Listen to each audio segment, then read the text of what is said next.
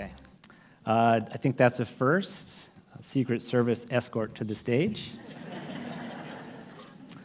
There's another member of my security team, and he'll be up here at the end.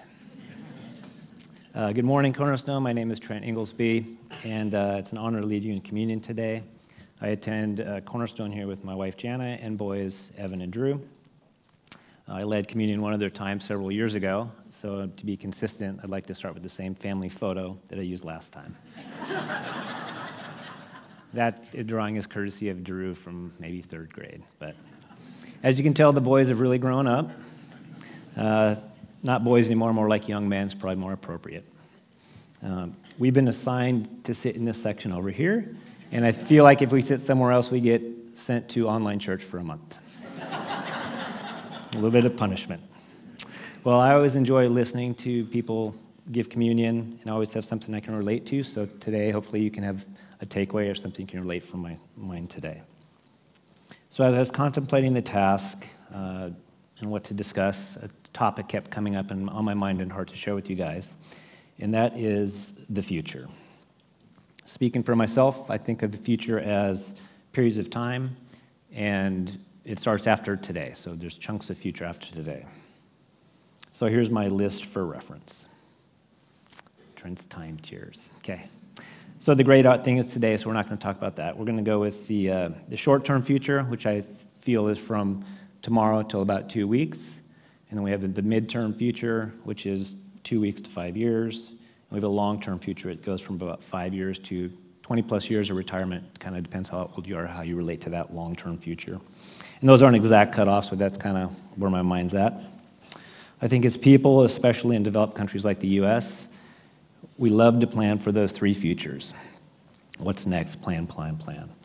I feel like the short-term future is the daily grind of living, shopping, homework, food, social events, sleep.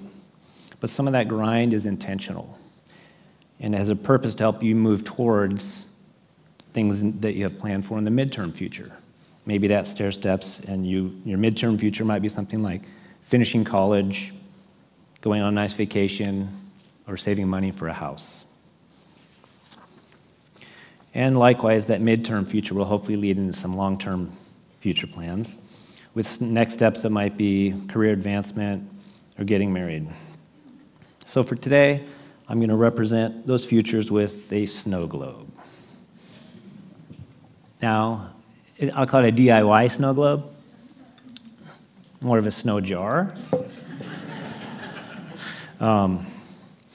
So this represents your future. Imagine your future's in this clear area. I'll get my fingers out of the way.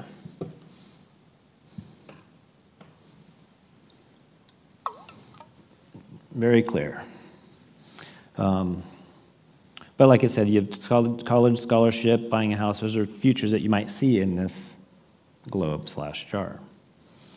And hopefully you have happy thoughts in your future. Hopefully they're good things. It's always clear until it isn't. As we all know, sometimes our future gets a little cloudy. That college scholarship, maybe you had an injury in high school and that's in jeopardy. The house you wanted to save for, maybe you got laid off at work and no longer have the funds for going towards that goal.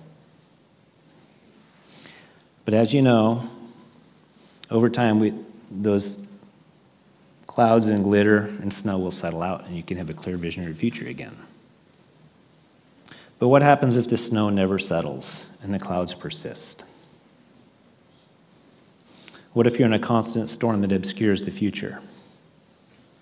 What happens if you have a life-altering event, such as the loss of a loved one?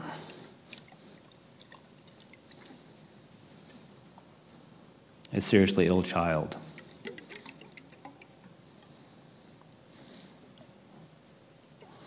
An unexpected medical diagnosis. That life-altering event not only hides your future plans, it can shatter them. Your futures are no longer possible. What now? What do you do?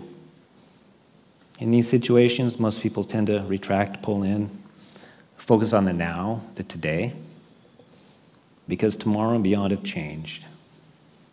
Those broken futures mean nothing anymore. And there's great sorrow and grief for the futures that were lost. Maybe you know this feeling. I know this feeling.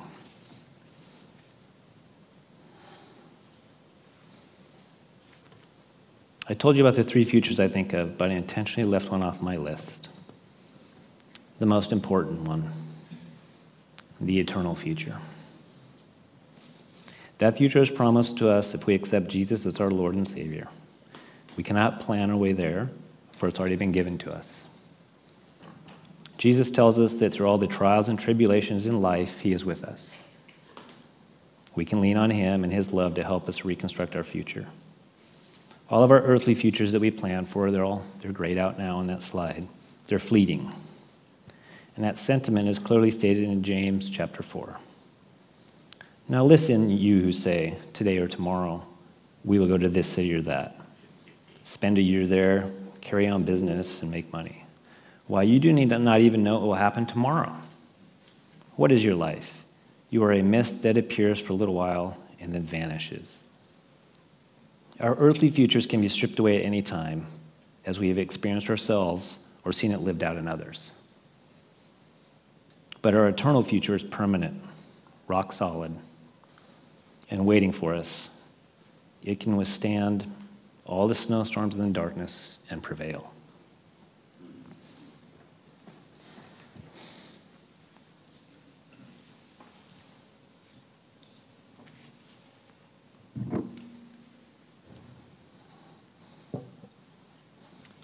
Here's a new snow globe. The future is a little cloudy in this too. Hard to see. You maybe kind of see it. But it's clear. It's hard to see until we remember to trust in Jesus. Trust the sacrifice he made for us. Trust in the cross.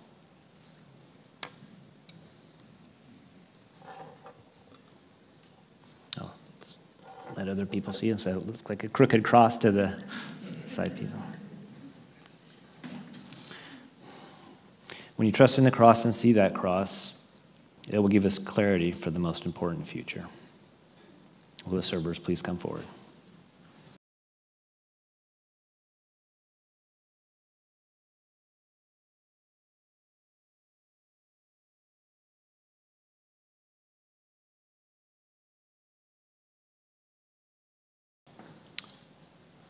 On the night when he was betrayed,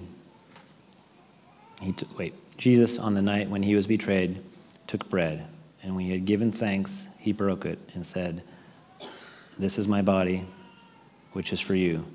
Do this in remembrance of me."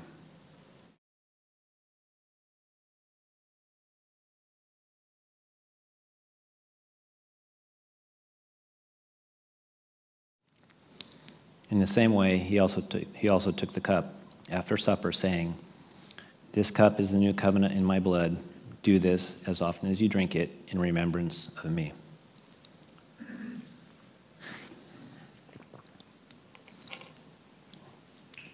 In 1939, C.S. Lewis delivered a message to the students and faculty at Oxford University.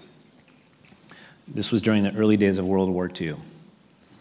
At a time when the future was grim for most people, he had this to say regarding the future. A more Christian attitude, which can be attained at any age, is that of leaving futurity in God's hands. We may as well, for God will certainly retain it, whether we leave it to him or not. Never, in peace or war, commit your virtue or your happiness to the future. Happy work is best done by the man who takes his long-term plans somewhat lightly and works from moment to moment as to the Lord. It is only our daily bread that we are encouraged to ask for.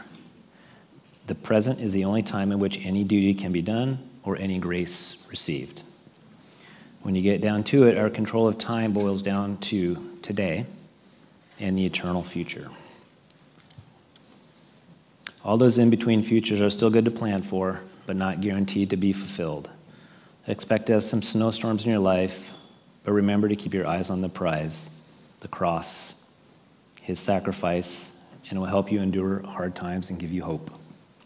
Know that our future is not in this world, but in heaven. So make today count and use some of your time to take steps to secure your eternal future. Pray, read the Bible, be a light to others, share your love of Jesus. Thank you for your time.